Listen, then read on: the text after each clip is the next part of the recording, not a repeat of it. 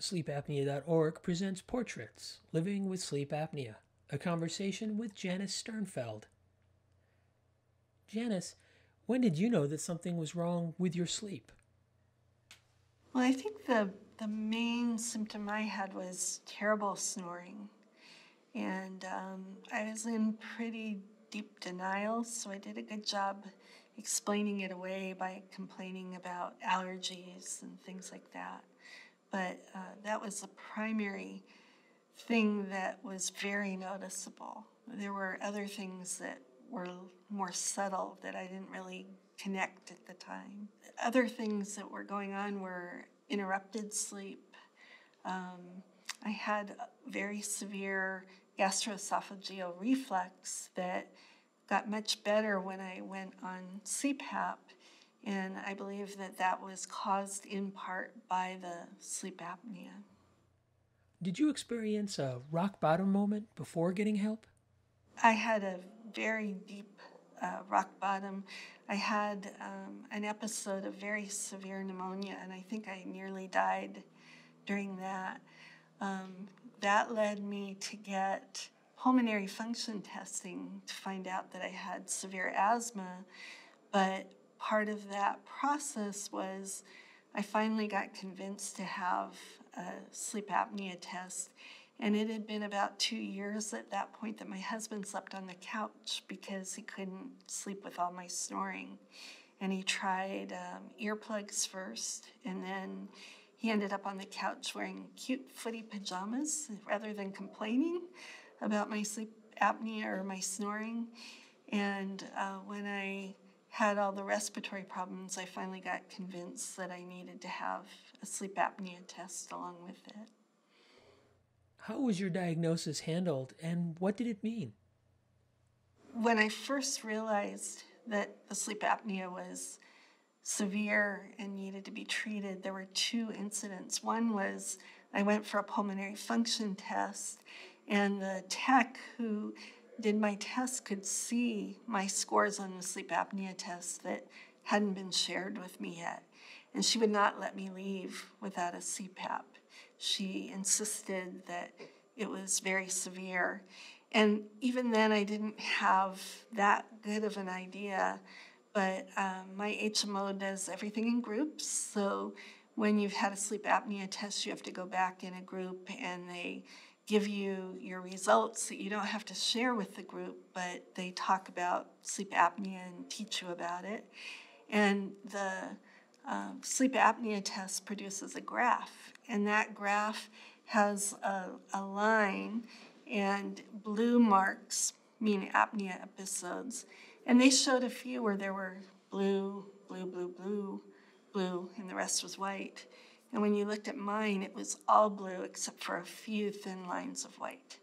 And that was a very graphic description of how often I was stopping breathing during my sleep period and how severe it was.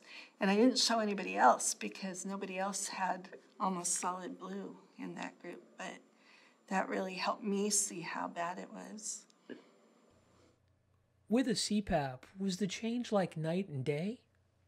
It was not a night and day experience for me to use a CPAP machine.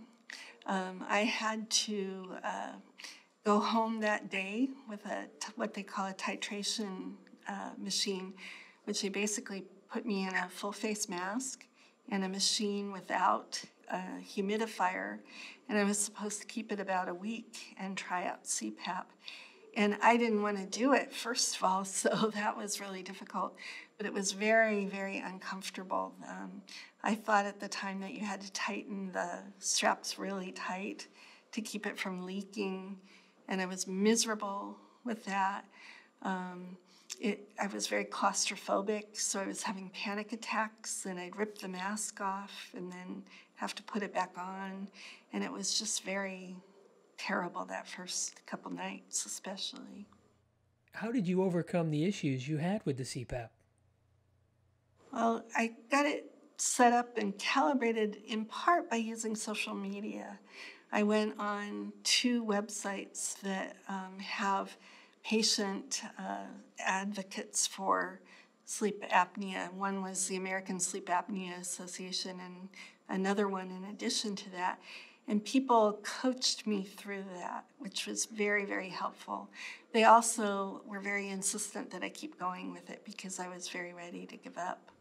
So, how long before things started to improve with the CPAP? It took a couple months. I think it was about 3 months in before I finally slept through the night. And I woke up feeling great. And it was the first time, but it was a solid 3 months getting there. And I learned to set little goals for myself about, tonight I'll sleep this many hours with it, hopefully before I wake up. Or I will count to 10 before I rip it off my face and see if I can keep it on instead. So I made little goals like that. And my long-term goal was to sleep through a night. And it took about 3 months to accomplish that. What were the benefits that you noticed with the CPAP? The main benefit I saw when I started using CPAP is I woke up in a state of peace and comfort. And I think for decades of my life, I had woken up bathed in stress hormones, so to the point where I would wake up in incredible tension and negative feelings and just very angry and upset every morning. And that first morning after I slept all night with CPAP, I woke up in absolute peace and comfort. And I hadn't experienced that since I was a toddler. That's how long I remember since I felt that way before. And it felt good. It felt like a great drug that, if people knew, they'd be selling CPAPs on street corners and things. So that became my new goal, was to feel that way every morning instead of just once. And it took a while. I had more bad nights, took a lot of practice. But eventually I got to the point where most mornings I wake up that way. And it's been self-actuating from that point because it feels so good. You want it to happen again. Janice, how long have you been using CPAP and what has improved? I've been using CPAP for 9 years. And the biggest improvement is I don't snore, so my husband can sleep in the same bed as I can. And that's a really big thing. We've been married 30 years already, and I don't know if we would have made it because of that, if nothing else. The other thing is I have a lot more energy. I think my mind is a lot clearer. I don't have the reflux that I was having that I thought that might kill me because there were times I felt like I was drowning when I woke up, coughing and couldn't clear the airway, and it was going into my lungs and things. Once I was on CPAP, I was able to follow a diet very well. I lost quite a bit of weight. There's still more, but that made it possible to do those things, able to move and exercise better. I had chronic pain, and CPAP was a big part of making that go away. I still don't really understand why, but that was certainly helpful in that process. How does the Awake Together Summit benefit patients? The benefits I see from the conference are multiple. One is that we as patients get to see other people going through the same things, and that support is very valuable.